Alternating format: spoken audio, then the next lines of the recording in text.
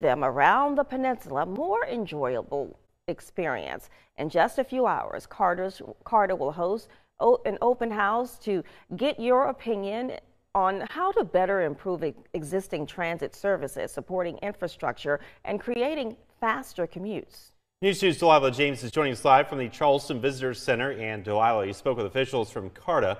What are officials hoping to achieve during these open houses? Good morning.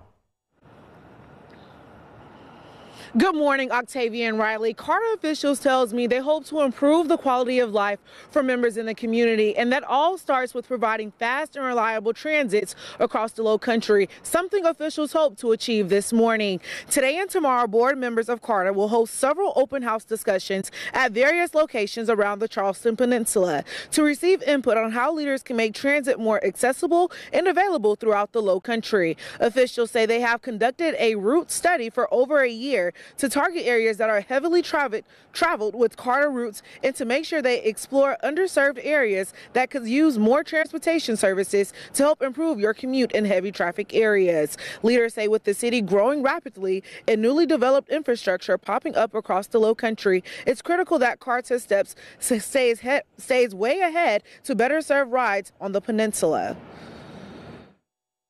We grow as a city, as we grow as a community, as the number of people in our community just swells, having access to mobility and transportation is at the core of quality of life. And that's what CARTA does. For those who are transit dependent or those who choose transit, we want to make sure that what we put out there on the road is convenient, accessible, goes to places you want to go. And so it's really important for us to look regularly at the service we provide, make sure it's as good as it can be, and then plan for the future. This region is only going to continue to grow. Congestion is going to continue. And if we give people options other than one car, four wheels, or people who use transit every day don't have cars, we want to make sure we're there for all riders all the time at a reasonable rate, accessible. So that's what we're working on, and that's what we work towards every single day.